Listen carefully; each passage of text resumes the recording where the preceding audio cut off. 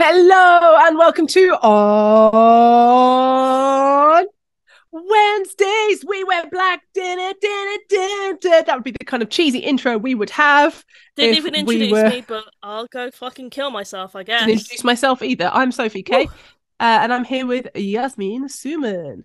Yasmine Suman, special guest. The Special special guest stars guest. for this episode would be the demons in our head. Yes. A lot to pick from. This week is a news episode. It's time to do the catch up. Yup. I wasn't ever sure if people liked these episodes. Mm. Much like our existence, I don't even know if people really like us.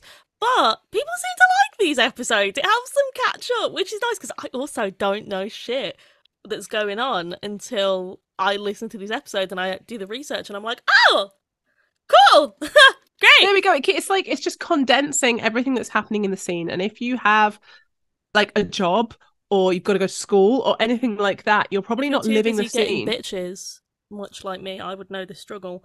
Um, or too busy getting bitches. Um, then you you probably don't know what's been going on. So we like to catch you up with what's been happening. So Yasmin, are you ready to find out what's been happening in the news? are you ready to Are you ready? rumble? Google had a look at what has been trending, and in a very interesting turn of events, according to Google Trends, the interest in new metal has now exceeded its previous peak in 2004 when Google began tracking. So that means new metal is bigger now Yes! than it's ever been. Yes! Amazing! I That's your people. That's the you Gen fucking Zs. love that.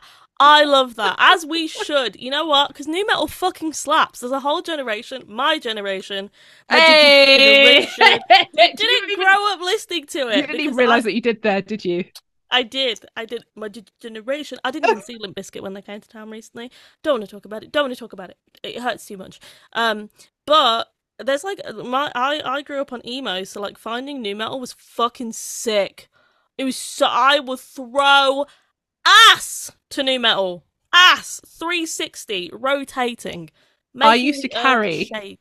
my Papa Roach Infest CD everywhere, which is now 23 years old, which terrifies me.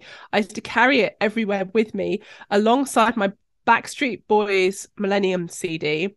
Um, so that if I was ever in a situation where people were playing music, I could ask them to play my music, which now I see why my friends used to get a little bit annoyed at me.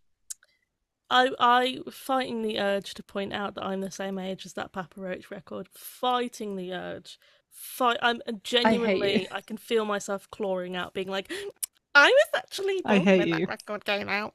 I was though. I fucking love Papa Roach. I'm glad that Papa Roach are getting their flowers with this new metal revival, and Evanescence actually. Evanescence have been popping their fucking pussy.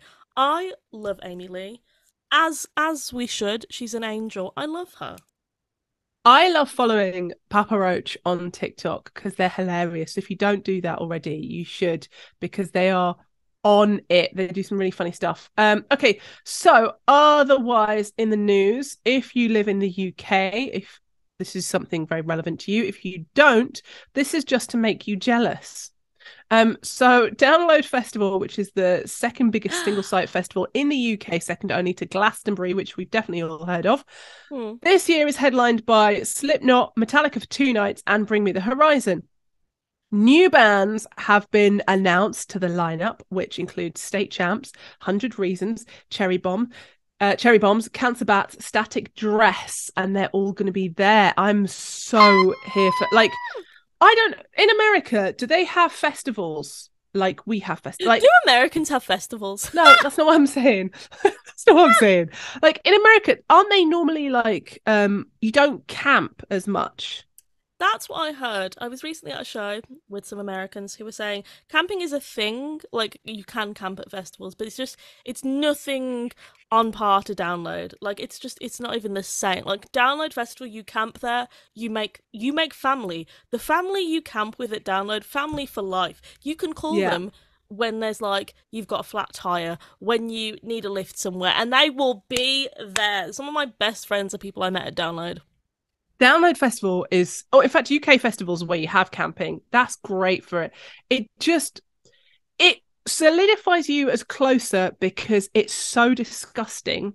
Oh, fully. Camping and drinking. Like camping is normally something that families do.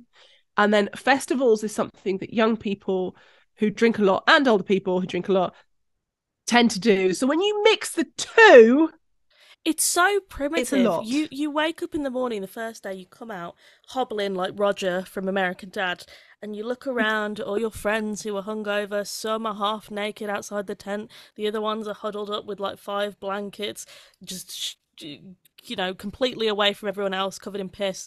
And you look at each other and you're like, we feel like wild animals right now. And then you just sit around your tiny little barbecue that you got from any old supermarket, and you eat burnt bacon and some bread, and it's such an experience. I treasure those times. All under a canopy that will blow away if it gets even remotely windy. If you told me, if you described it like that and then said, do you want to go to a festival? I'd probably say no. But then the funny thing is, at the end of the festival, it's a known thing, festival blues. It's what we call it because It's you've so fucking you've sad. been living with these rock people and this is your life, just going to see bands every day for so long that once you leave, the world feels It's weird. empty. My heart is empty. I fucking love Download Festival. I'm considering camping this year. I do have a hotel booked, but like I'm Yeah. so close to getting camping because obviously like me and Sophie will be there. Might be doing some stuff, you never know. But I'm so close to getting camping and camping with my friends. Wow. Okay, you do that, but on your own. Um, so also happening because there is no way I'm camping. No, guest camping has really nice showers. I Yeah, listen, look who I've done the I have done the camping. Back in my day, Yasmin, I camped, I came, I camped, I nearly died. Okay, so releases. We have the one and only Enter Shikari, who are looking at getting a #1 album potentially. Yes! We've also had releases from Dave Lombardo, Currents, The Death We Seek, an amazing album. Spirit box. Oh, Spirit Box. Bring me as well. Bring Me the Horizon. I've seen that like image of Ollie Sykes laying down everywhere. I know. Um, didn't we also have New Nothing Nowhere, a new track from them, Oh from yeah, him? isn't the new album out? Well, there we go. New album. We've also got New Used and a new track from Sleep Token and a new album, Take Me Back to Eden. We need to discuss the chokehold that Sleep Token have over sexy bitches. Because I listen, sex metal has always been a thing. One of my favorite sex metal songs is "Sex Metal Barbie" by In This Moment, and "Whore" by In This Moment. Honestly, In This Moment kind of have been doing sex metal for a long time, but oh my god, I could have some babies to Sleep Token. I feel like it came from Deftones. I feel like it's the Deftones vibe. The Deftones effect. Like, oh, they're just amazing. So yeah, some great releases. But back to news and things that you may have in your social chat, Yasmin. So my Mm-hmm. first one, have you heard of AISIS? ISIS? Cause I'm brown? Oh my god. Here we Wow! go again. Here we go again. Wow! No, I haven't heard of AISIS. Isn't that like the AI music people thing? So basically, somebody got AI to make an Oasis song. And Liam Gallagher commented on it and said, you know, it sounds great, all that kind of stuff. But it got me thinking, we are living in a world where AI could start creating music. It's really bad. I'm going to say something toxic. So, like, I've known about this through TikTok because there's like Drake covers of AI covers of songs. There's like Adele covering Back to Black as an AI, and it sounds really good. I'm kind of here for it. No, Yasmin, you Because can't support AI. Where we're on, they're stealing our jobs. they are stealing our jobs. They are, but if Rihanna's gonna tease us with an album for this long, AI might as well do the job for her. I'm sorry. It's terrible. I morally acknowledge how horrible it is for the music industry, but my god, it slaps. No, oh my gosh, I'm terrified of AI. I'm not even gonna lie, I'm terrified, I'm especially since I terrified of followed AI. AI Keanu Reeves for ages on TikTok, and I only just realized he was AI. And Also because I do a lot of voiceover work. That's how I earn my money. And it might be AI voiceover soon.